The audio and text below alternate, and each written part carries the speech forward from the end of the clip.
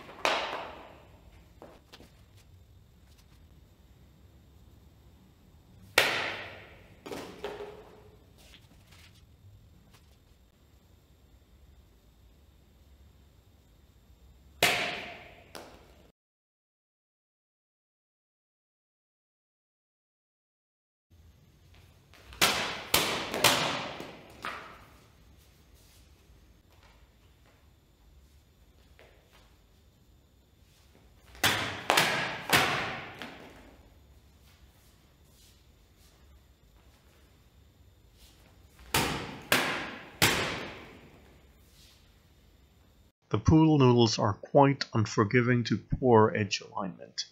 Yes, I'm looking at you, right side unterhau. But as long as the alignment is okay, they provide very little resistance. While much cheaper than tatami, the pool noodles give me much less feedback, so I probably won't bother with them again if I can get tatami.